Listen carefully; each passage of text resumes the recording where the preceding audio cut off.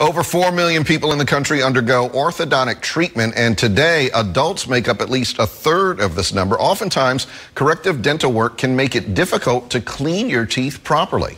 Well, dental health problems usually pop up when you do not practice healthy oral hygiene habits. And Dr. Michael Florman, an orthodontist and the CEO of EverSmile, is here with his patient Jamie Renée Smith to tell us more about keeping your teeth clean, which really starts when you're young, right? Yep. Just basic habits, yeah, good habits.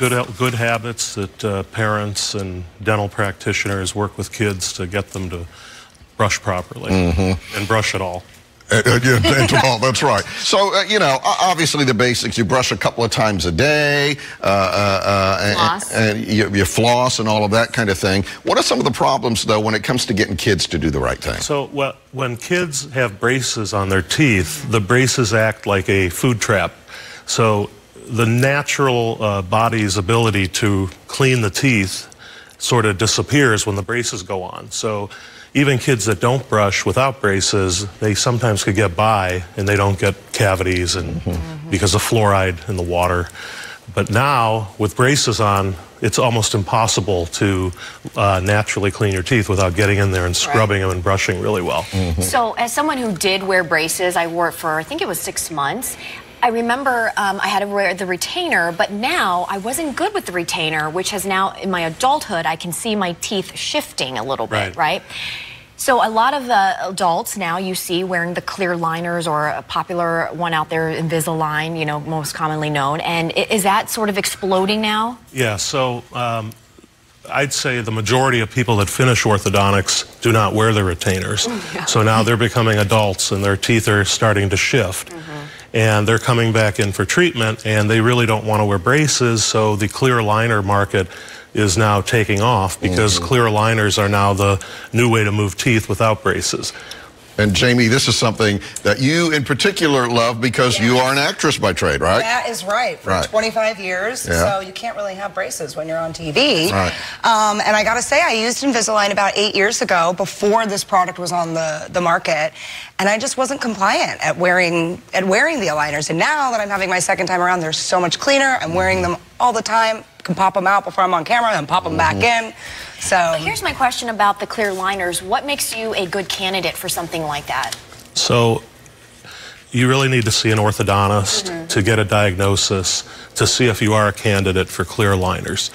I'd say about 70% of people are candidates, and the other 30 would probably be better off in braces. And even the ones that are better off in braces, they're not going to maybe want braces, so they still go to a clear liner because the clear liner is not braces, and they feel like I'd rather have 90% correction than nothing, and they're not going to put the braces on. But the big problem occurring with wearing aligners is the fact that they start to smell during the day because they get dirty. As soon as you put it in your mouth, you take it out for a coffee, and now you've got something that stinks that you got to put back in your mouth. So we invented a product that actually goes in and cleans the aligner while you're wearing it. So it's the only wearable aligner cleaner. And it's a hydrogen peroxide-based product that goes inside the aligner. They wear it, they put it in, pop it into their mouth, and their entire aligner gets clean, their breath gets fresh, and it kills the bacteria that cause the tooth decay. So that's a foam. It's a foam product that comes out of a little foam bottle, and you put it right in the aligner and then pop the aligner in your mouth.